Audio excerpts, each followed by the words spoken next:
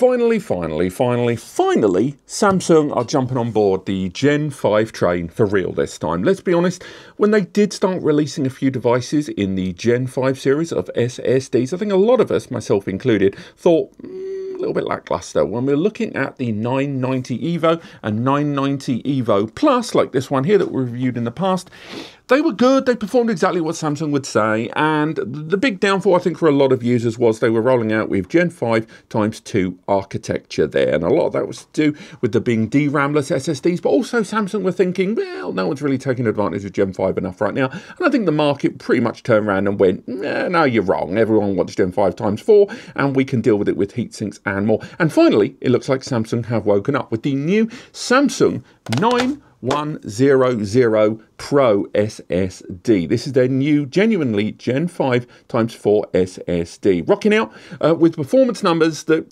apparently are going to exceed that of even the fastest SSD in the market from Crucial, the T705. This SSD is promoting performance numbers of 14.8 over 13.4 gigabytes per second there. Again, we are getting so close to full saturation of Gen 5 ×4, it's unreal. Alongside that is rocking out with their own in-house controller, in-house NAND, as you would expect from a Samsung SSD. And although formal release and availability has not yet been confirmed, we do know quite a lot from their own press releases. Arriving in 1, 2, 4, and 8 terabytes, these are 199, 299, 549, and the 8TB has still got its price TBC. So don't be surprised if the 8TB doesn't even arrive at launch. That wouldn't be the first time. 8TB drives are always a little bit niche, and generally you tend to find they get released later anyway. So again, although they're talking about it, it wouldn't surprise me if it doesn't arrive for a wee while yet.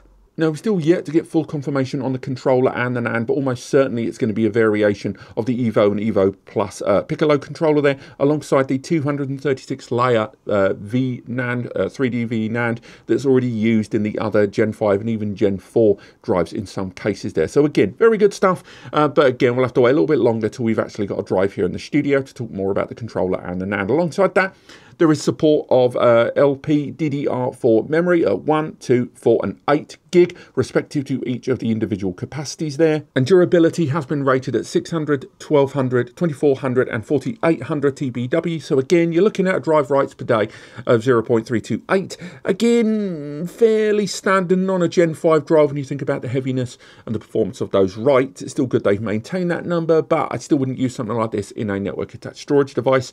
But still nonetheless, for their optimal, presumably AI-driven or gaming audience, this is going to be fantastic.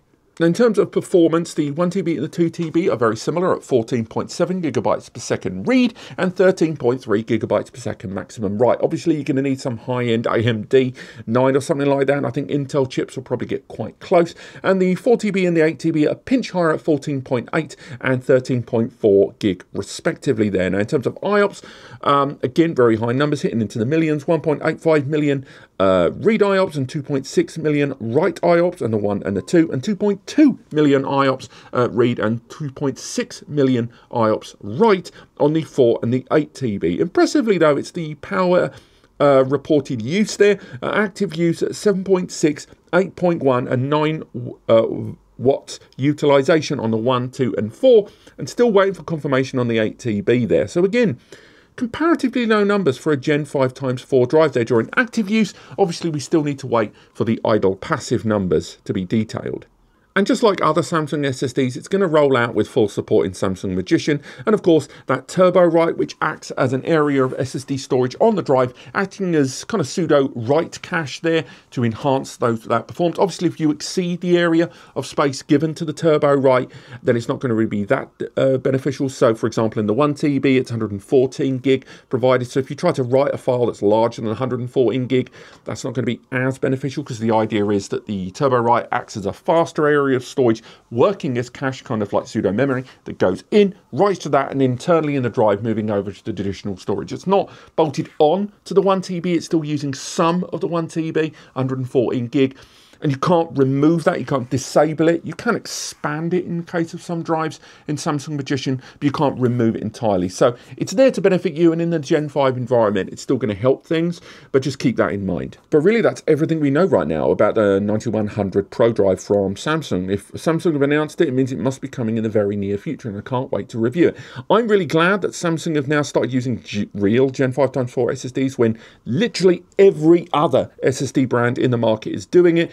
And of course, it's an in-house drive, and unsurprisingly, they are marketing it as the very fastest out there. Again, 2 years after everyone else has been launching these drives, there is a debate about whether everyone is thinking finally, or they're thinking a bit late to the party. I was really talking about Gen 6 SSDs, and I don't think you'd ever get that performance. But we are seeing Gen 5 SSD utilization with modern CPUs actually getting better and better. And there is a heatsink version of this. We do have to talk about heat generation on a drive like this, but until we've got one in the studio, we just don't know enough. But that's everything we know right now about the Samsung 9100 SSD. If you want to learn more, there should be an article in the description that will update soon over on NAScompares, and hopefully we'll have a device, we'll have an SSD here for review. But apart from that, have yourselves a fantastic week.